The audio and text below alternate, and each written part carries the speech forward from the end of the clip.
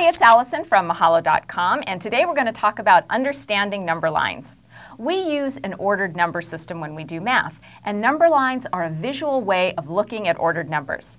How you draw your number line depends on what set of numbers you're using. If you're using whole numbers, you draw your number line like this. It starts at 0, and you put an arrow on the other end. That indicates that it keeps going because we have infinitely many whole numbers. And then you just mark each number on the line.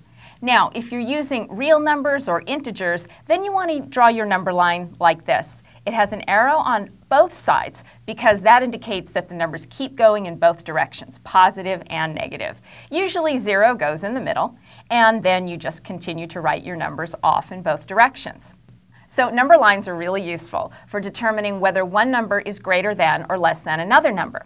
If a number is to the right, that means it's greater than this number. If it's to the left, that means it's less than this number. So that's how you can use number lines to really understand our ordered number system. Thanks for learning with me today.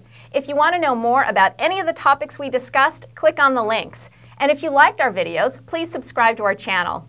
If you have any specific requests, please send them to requests@mahalodotcom. I'll see you next time.